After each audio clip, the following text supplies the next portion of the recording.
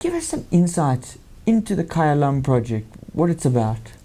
The project exists because the Free Market Foundation, by its nature, is interested in people having capital, people being able to do with their lives what they deem best, and not what the state deems best. And one of the things that we've had in this country, which is a blot on the country, and 20 years down the line, and since '94, we have still not solved it, is that people who have built houses, who live in houses and have lived there for many, many, many years, do not have title to these houses, and they are in effect, as Leon Lowe, our chief, tells us all the time, they are living under a form of house arrest. The house doesn't belong to them, they can't sell it, they can't bequeath it to anybody, you can't get a loan on it. And so you always, in some way or other, you are beholden to the state. The other thing is, it's totally and completely dead capital. We have all these houses that you see in all the townships, and unfortunately we define townships as areas where black people stay, black and coloured people stay, who belong to the state, and nobody can do anything with it. They can't leverage this capital. So from a philosophical point of view, our objective is to convert dead capital into live capital. And that's very, very important. And it's a concept that was pioneered by a guy by the name of De Soto, and it's a South American economist. And it's very, very important for third world countries like us, like ours, where we've got these legacy issues. And then in terms of the project as it stands at the moment, give us an outline of the title deeds that you've handed over and the work that's gone into the program to date. All right, it's a rough estimate, and nobody can say that we're wrong, but nobody can say that we're right either.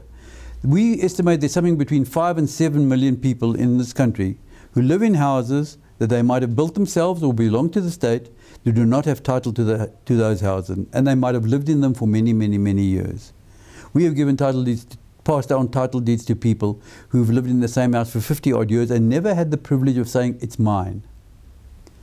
So this project is about giving title holders security, dignity, and bankability. Now, these are all things that white people take for granted. We've never known it to be anything else other than that. But these are the three cornerstones of the Khaya Lam project. And the first two are the most important: security and dignity. Because we have numerous, everybody that you ask, where we've handed over title deeds, and you ask them, why do you want it? Because I want to know it's mine. Nobody can take it away from me. And this is a refrain that we hear from everybody. Without exception, nobody has said to us that, okay, now I can go and borrow money on it.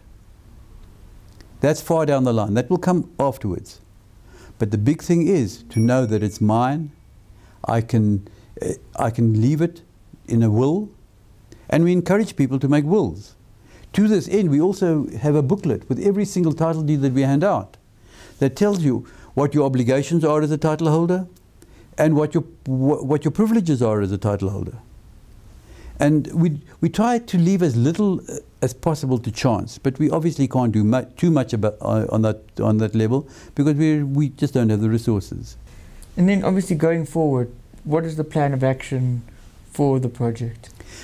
We're very excited, and my wife had joined me in, she goes with me wherever we go, and we travel through this country, because this thing is all sponsor driven. We go where the money is. So we've been given money to work in Paris, which falls under Ngwati. We've got money to work in the Grabouw municipal district, the Stellenbosch municipal district, in Grabouw, where we're handing over titles next week, in the Cape Town area, in the Umfolozi area in KZN. And it's not just handing over a title to somebody like Mrs. Mutupi, for instance, and saying, okay, you've lived in this house for so many years, and here's your title. We are extending Khaya Lam into enabling titling. Originally, we started off we wanted to make sure that everybody who lived in a house that was owned by the state got title. We now, because of what we've learned, we want to enable titling. And that means that when we go into an area, for instance, Grabouw is a good example, and where all sorts of original documents do not exist, and there are no funds to establish these original documents. Part of what we do is establishing these original documents so that we can enable titles to be transferred out of these documents. And that is very, very exciting because it's a completely new area. In KZN, we're going to be dealing with the Ngonyama Trust, and then we'll have to work something different. It won't be a title that you or I understand as a title, because there will be one condition that will probably remain there forever, is that you can sell your property, but you can only sell it to an approved buyer, because it's a tribal land, and we're going to have to get permission from a chief, and the chief is the king of KZN. So we will do whatever is necessary, but the one thing we will not do is we will not pass a title, we will not give anybody a title that says that you can't sell it for 8 years, that you can't let it, or that the human settlements has the right to buy it back at cost after 8 years if you want to sell it. And that's what human settlements does. But there's another very important thing about what this project is. And why is the free market involved in it? Is because the free market is there to preserve our freedoms. The other is to extend the freedoms that we think we should have. The third one is that we are not in competition with human settlements, because the people that we deal with fall through the cracks. They are those people that can't be helped by the state because there's no machinery for them.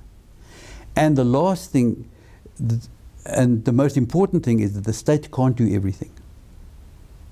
And it's this gap that we fill. And we've only scratched a little bit at it. But there's so much work to do. And we're looking forward to doing it.